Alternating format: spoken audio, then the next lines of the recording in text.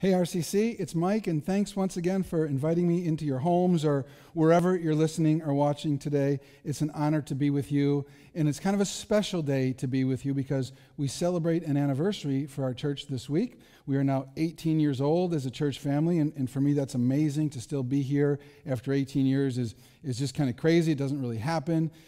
You guys have treated me so well over the years. All these years you've treated my family so well. I thank you for that. I thank you for making this a special place to be for my entire career. I appreciate it. You guys are an amazing church.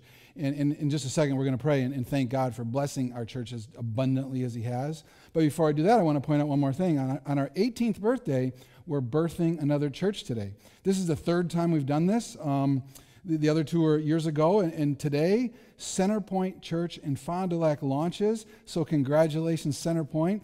As a RCC church family member, you should be excited. We've given birth to a whole nother church. Pastor Aaron, who was on staff with us for 8 or 9 years, whatever, left recently to go start this church with our blessing, with our help. We're so excited to be part of it. So I would like to have you pray with me, not only to thank God for blessing RCC, but also that he would bless Centerpoint as he's blessed RCC. So please, just for a moment, pray with me as we begin. Dear God, thank you. Thank you for 18 years of blessings here at RCC. You've been amazing.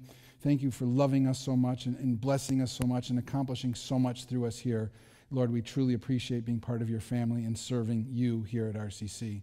God, we also ask then that you would bless Centerpoint Church in Fond du Lac. Bless Pastor Aaron and all of his efforts there. Bless his wife, Sydney, and the entire church family that they're growing, God. Please, Lord, accomplish amazing things through them in Fond du Lac. Help them to feel your blessing, God, and help those that attend Centerpoint come to know you in a powerful way. I pray all this in Jesus' name. We pray all this in Jesus' name.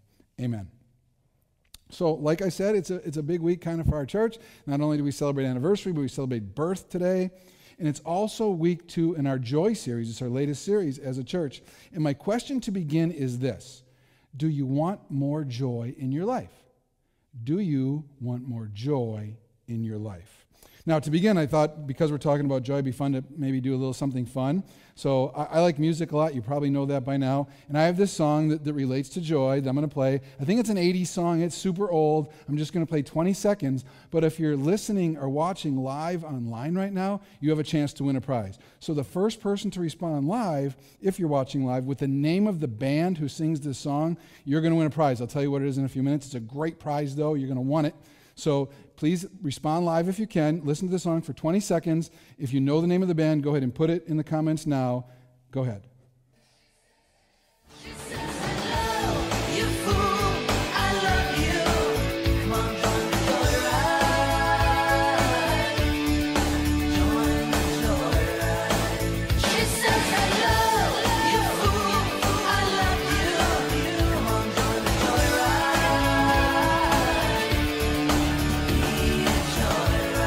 Hello, you fool, I love you. Come join the Joy Ride. The band, here's your last chance. Type it in quick. The band, Roxette. And I didn't look up the year. I think it's the 80s that Roxette sang that song, all about joy rides. And I liked that song way back then. I was young, and joy rides seemed like a great time. Who doesn't like a joy ride, right? Maybe it's going along the coast or going through the woods looking for animals, or there's all sorts of fun joy rides, hanging out with your friends. Everyone loves a joy ride. But I'm guessing that a lot of us in our lives, we've tried and tried, but we don't feel like we're experiencing a whole lot of joy in our lives. And certainly, your life right now probably isn't a joy ride, at least not the joy ride that you wish it was. Yet, according to Scripture, when we make a choice to follow Jesus, the Holy Spirit comes into our lives and gives us the power in our lives, in your life, in my life, gives us the power to experience joy. Here it is, right from Scripture. It's from the book of Galatians. It says, when the Holy Spirit controls our lives, he will produce this kind of fruit in us. Love, joy, peace, patience, kindness, goodness, faithfulness, gentleness, and self-control. It's a good-looking list. I want all those things, right? You probably want all those things too. Who wouldn't want all those things? But today, we're going to keep it short, and I'm only going to talk about one. It happens to be joy because we're in this second week of our Joy series. Today, we're going to focus on joy. And again, I ask you, do you want to experience more joy in your life? My opinion, I think the number one thing everyone wants in life is joy. The places we go, the things we do, how we spend our money, all of our big dreams, all basically have the same thing in common. We want more joy. We want to experience joy. And we go about it in lots of different ways, in lots of ways to find joy. But the problem is, too often we equate happiness with joy, or we confuse happiness with joy. And there's a big difference. They're not the same thing. Think about it with me. If I were to take out $10 from my wallet right now, and by the way, whoever responded first with Roxette, this will be your prize. I'll mail it to you this week. So you won $10. Way to go. And if I said this was your prize, $10, you'd be happy for a few minutes. Like, yay, $10, that's great. I can, buy a couple hamburgers. That'd be awesome. If I made the prize $100, you'd be happier even longer. If I made the prize $1,000, you'd be happy even longer, right? The bigger the prize, the happier you'd be. It being warm outside, I wish, right? Or your team won. Or finding the perfect dress on sale, double cheeseburgers, catching a big fish, someone gave you flowers, even pie. All those things bring me happiness, not joy. Even the dress, finding the perfect dress on sale makes me happy. And you're thinking, oh no, Mike, what are you saying? Well, sometimes Jan and I, we go shopping together, and it's fun to pick an outfit out for her. And if I pick an outfit out for her that she likes, that's a good thing. If it's on sale, even better, right? It makes me happy, it makes her happy. Everybody's happy for a nice dress on sale. But they're all temporary. All those things are temporary. Minutes later, you receive some bad news. They're out of her size. Oh no, it's not that great anymore. No one's happy. And your happiness scale tips, and it's over. You're not happy anymore. Happy versus unhappy changes day by day, even minute by minute for us. That's just what happens. Happiness is based on our circumstances, and when those circumstances change, we're not happy anymore. Joy is different. Joy is different. Happiness is external. Joy is internal. Happiness is good, but joy is better. This Tuesday, we hit this cold spell here in Ripon, right? And it's funny because I came into church, came into my office, and Kathy Rowland, who works here at church, was talking about how she had to change her air conditioning to heat. And it's funny, she was talking to another staff member, and I overheard it, and I was like, I did the same thing. Like, I literally went to the thermostat, and it was on cool for air conditioning, and it was so cold in the house, I had to turn it from cool, past off, over to heat. Life in Wisconsin, right? One day it's air conditioning, the next day it's heat. But I got thinking about it when she started talking about it, and she was so right. She said, a thermometer changes with the temperature in a room, right? When it's hot, the thermometer goes up. When it's cold, the thermometer goes down. A thermostat's different. A thermostat can change the temperature in the room to improve the feeling. Thermostats change feelings. Happiness is a thermometer. It goes up and down with what's ever happening around it. Joy is a thermostat. Joy is a thermostat. You can set a joy thermostat in your life. Even in the midst of unhappy circumstances or temperatures, you can set the thermostat of joy in your own life. Now, I'm sure it won't surprise you if you've been going to church for a while, any good church, you would probably not be surprised to hear me say that if you're a Christian person, you're supposed to be joyful, right? Churches everywhere, good churches everywhere talk about that. You've probably heard it before. Yet maybe you struggle with it. Maybe you've heard you're supposed to be joyful, but you struggle with having joy, and then sometimes you even feel guilty. Like, I know I'm supposed to feel joyful, but I don't. I have all these things in life, and they're bringing me down, and I don't have joy. And you're thinking, I'm just not there. I'm just not there. Maybe you even pretend sometimes.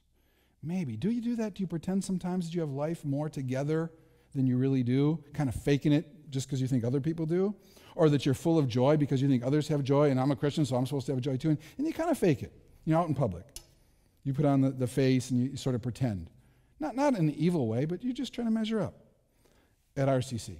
Here at RCC, you don't got to pretend. You don't got to pretend about anything here. You don't have to pretend you have things all figured out in life. No one has things all figured out in life. And you certainly shouldn't be comparing yourself to anybody else. Not at all. Because comparison kills joy. There's a famous quote from Teddy Roosevelt. He said, comparison is the thief of joy. Comparison is the thief of joy. I believe that's true. One thing that's out there a lot, statistics that are out there a lot, is people's time on Facebook. Facebook is very, very popular. People spend a lot of time on Facebook. But studies show that the more time you spend on Facebook, the less joy that you have. And it's all about comparison. You see your friends going off on trips, or you see a picture of their giant hamburger they had on Friday night, and you had leftovers at home, and you're always comparing. And you're not trying to compare, but you just see all these things and you just sort of accidentally compare your life to theirs, and it ends up bringing you down. You went to Facebook to have a good time, to have some fun, and later you feel bad. Your life doesn't measure up. It's very common. If you've experienced it, you're part of a huge crowd. That's what statistics say. So don't look at others. Don't look at others to find your joy. That just doesn't work. It doesn't work. It's never worked. Don't do that. Instead, let's do you. Let's just do you, and instead of looking at others, let's look to God instead. If we want to find joy, if we want to know how to live, let's look to God for that, because the Bible says God is a God of joy. It's in Psalm 43:4. Not Teddy Roosevelt. He's not in the Bible. In Psalm 43:4, it says, the source of all my joy. This is David writing about God, and he says that God is the source of joy. God is a God of joy. So again, I ask you, would you like to experience more joy in your life? Do you want more joy? I think it's the third or fourth time I've asked you that now. Well, how about this? Since God designed life, since God invented joy, since God designed you, shouldn't you begin with God when you're looking for joy? Doesn't he know more about it, you and joy, than anything else? Could you possibly begin to find joy by starting more and more to value the things God values, starting with his word and his teaching, and then all the way through our actions and how we live? I want to use the letters from the word joy today to help you remember this. I have three things that I think could really help you, and I'm going to use the letters from joy to help you remember what these three things are, so it makes a difference for you on Monday and Tuesday and Friday, every day, not just Sunday. I believe if you do these three things, you won't be looking for more happiness. You'll be building more God-blessed joy in your life, more real joy. The first thing is this: the J in joy stands for jettison all regrets about your past. Jettison. Jettison means to throw overboard. Throw away all your regrets about your past is what I'm saying. Now, I don't know how many movies you watch. In my life, I've watched a lot of movies, and it seems like if there's a movie that involves a big boat or a spaceship or a giant airplane, at some point in the movie, they're going to want to jettison some stuff. They got to be throwing stuff overboard or whatever to keep the ship afloat. There's an old Star Trek, the really old Star Trek episodes, where once again the ship is going down, and you got like the main characters in Star Trek. You got Captain Kirk, who's the guy in charge. I don't know if you know these old shows, but there's Captain Kirk, and then there's Spock. Spock's super smart. He's like his right-hand man. And then you got like the engineer down in the ship's engine room or whatever. So whenever anything goes wrong in that show, they always call the engine room. It's always kind of the same. You got Captain Kirk, and he's struggling through space somehow, and the actor who played him is like super overacts all the time. He's really famous, way better than me, but I think his acting's kind of comical. So he'll be like he'll have his little like communication thing. He'll call the engine room. So I'll be like, engine room, it's Captain Kirk. We are about to go down. We need more power. That's kind of how he talks.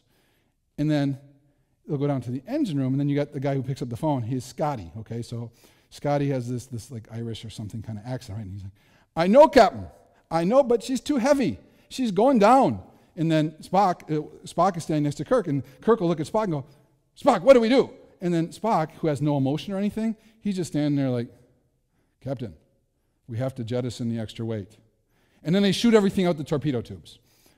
It happens in Star Trek. It happens in ship movies all the time. They got to get rid of stuff to keep the ship afloat.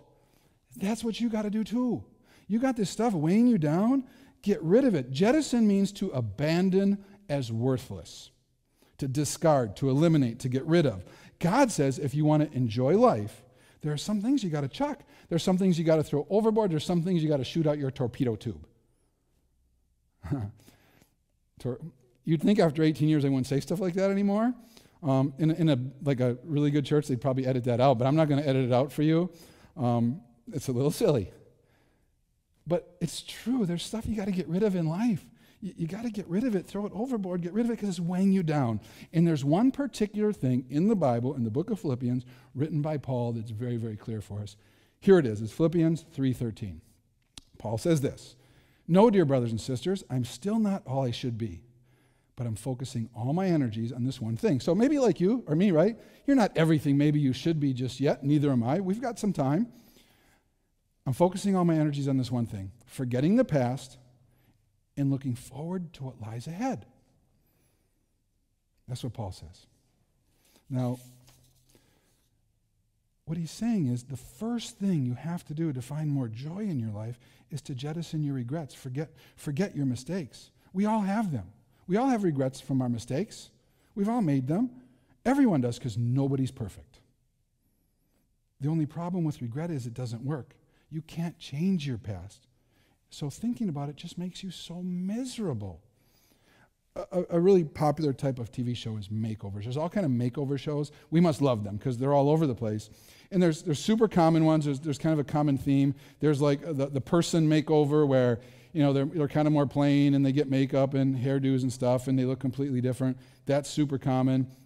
There's another type of show that's on a lot, like home makeovers. They take an old dumpy looking house and make it beautiful again. That's super common. Another one is car stuff. They take these old cars and make it amazing. And then maybe the final one is just kind of people. Like you know, some dudes just need a makeover, right? And there's these shows, and we watch them, and they're good. They're kind of fun. They're easy to watch. Here's the deal. It would be so dumb to go back and dig up the old clothes and put them back on, or make the house look old again, or re-dent up and rust up the car. That would be nuts. It'd be bonkers to do that stuff. The Bible says forget it. And God says in the Bible to forget it because forgetting it is good for you. He's saying it because it's good for you. He loves you. Once you forget it, you can get on with your life. And God says in the Bible you can forget it. You have permission to forget it because he chooses to. The Bible says this in Jeremiah chapter 31, where God says, their sins I will remember no more. It's an amazing verse. God chooses to forget your mistakes. God, the creator of the universe, knower of all things, all powerful, all present, says, I'm going to let it go. I'm going to forget about it. I'm going to push it away so I can move on. If God can get on with it, you can get on with your life too. Let those regrets go. So, again, do you want to experience more joy in your life? The starting point is to let go of your past. The next step is to omit all worries about your future. There's our O in joy. Omit all worries about your future. If you're going to find joy in the present, you have to omit the worries you have about your future. After comparisons and regrets, worry is the greatest killjoy of them all. You simply cannot be joyful and worried at the same time. They just don't go together. They can't coexist. God tells us not to worry, not to be restrictive for us. God tells us not to worry for our own good because God knows worry makes life joyless. Now, I shared a whole sermon about this just a couple weeks ago, so I won't talk anymore about it right now. I'll suggest you go to YouTube, you watch it. If you haven't heard it, if you struggle with worry, I pray that it would be helpful to you. But the past is gone, the future's not here, and right now, I'm free of both. So what I'm choosing right now should always be joy. I'm not living in the past. I'm not living in the future. I'm living in right now. So here's how I can do this. Here's how you can do this. I've one final suggestion today. This final practical suggestion I have for a choice that you can make today to help you feel and live a more joy-filled life is this. It's the Y in joy. And the Y in joy today stands for we should yield ourselves to God's present purpose. We should yield ourselves to God's purpose in our life. You have to yield. You have to give it up. Now, it is possible. It is possible to kind of go through life on autopilot, substituting happiness for joy the entire time. Your grades are good, so life is good. You found a new boyfriend or girlfriend, and you're so excited you want to date him for years. And you are, so life is good. Maybe you're catching a lot of fish, or your golf game has improved, or tennis game, or you're running faster, and you're happy. Maybe your job is going well and you got a promotion, or maybe you're rolling in dough and you're happy.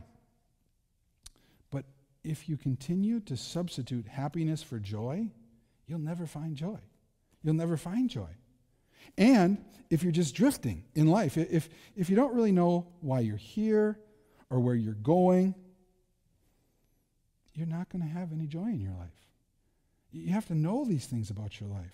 We all need a cause greater than ourselves in which to live for. That's what brings joy. Living just for yourself, it doesn't work. It doesn't bring joy. I've been here now for 18 years at RCC, so I've got to spend a lot of time with a lot of people. And there's something I've learned that's very, very clear to me, and it's affected my life dramatically.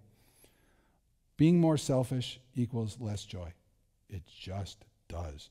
That's my experience. The more selfish people I talk to, they never have any joy. The least selfish people I talk to, somehow they're full of joy. I don't even know how it works. Maybe I need 18 more years for God to teach me how it works. I don't know how it works. I don't really need to know how it works.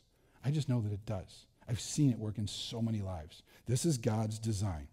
Maybe someday I'll tell you why. I can't today, but I've seen it.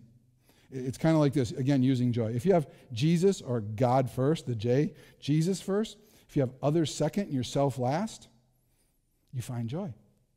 That's what works. That's God's design. I don't know why he designed it that way, but God's designed us to put other people first. That's where you find joy. The world wants us always to put ourselves first, and you never find joy. You never do. The next thing just never brings you joy. A good example is Paul. Paul, who we've talked about today, who wrote Philippians. He had literally lost everything. He's old. He's in prison. He's in poor health. He's lonely. They tried to take everything away from him. He's in a dungeon in Rome. He had very little to be happy about. There's no happiness there. But he still had joy because there was one thing they couldn't take away from Paul, his purpose in life. And this is what he says about joy in Philippians 4:4. Always be full of joy in the Lord. All right, just to be real, how can a person in prison write that? How can a person in prison with everything taken away unjustly say, always be full of joy in the Lord? The reason he could is because God, not his current circumstances, is the center of his joy. God is the center of his joy. So if you and if I want to have a joy-filled life, we need to get in line with God's purpose for our life. You need to make the statement where you say, God, I give myself to you. I want your purpose in my life more than anything else. I want you to put your purpose in my life, Lord. If you want to yield yourself to God's present purposes for you, then you need to start taking more pleasure in things that please God. That's what Paul does. Here's the core teaching for today. Look at this. Fix your thoughts on what's true and honorable and right. Think about things that are pure and lovely and admirable. Think about things that are excellent and worthy of praise. From a dude in prison. This is pure advice. I don't know where you stand with God right now or with Jesus right now, but this is beautiful advice for all of us. Focus on what is true, on what is honorable, and what is right. It's beautiful. Think about things that are pure and lovely and admirable. Think about things that are worthy of praise. How could your life not be better if you do that? Get out of the negative and into the positive. When you begin to live the purpose for which you're made, all of a sudden life just starts making more sense, and you start to feel more and more real joy. Now, as I say that to you, honestly, after all these years here at church, 18 years, it kind of sounds a little shallow. I feel like I'm sort of saying, go and live for God's purpose. Good grief, so what, right? Like, go and live for God's purpose. What are you supposed to do with that right now? I don't want to leave you hanging. That's not the type of church this is. Yes, we should go and live for God's purpose, but we should know how. We should know about our first step. So this is it. I have a first step for you today. If you really want joy, if you really want to live for God's purpose, I have a step that you can take with me today. It's really easy, but it's dangerous. This is a dangerous step, so I warn you. If you actually choose this, you got to be ready for a roller coaster ride, a life with highs and lows and exhilarating curves and loop-de-loops that you are not controlling, that you cannot control. That's what you have to be ready for. You have to want that. And I warn you, if you prefer, you'd rather remain a spectator, simply observing other people's joy, if you'd rather drive your own scooter instead of ride God's roller coaster, you don't want to do this first step with me.